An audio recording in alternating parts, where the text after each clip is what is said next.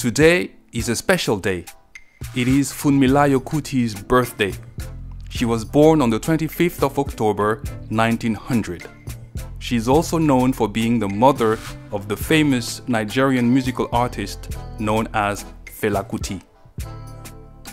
Funmilayo Kuti was a great political activist who, without a shadow of a doubt, marked the history of her country, Nigeria, particularly with her relentless fight for the rights of women. She was a militant, a Pan-African nationalist who paved the way to many women in Nigeria. In 1923, she was only 23 years old.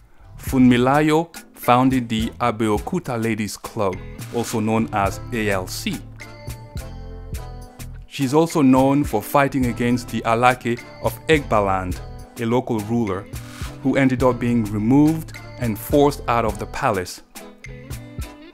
She did it by putting pressure against him with the use of 5,000 other women.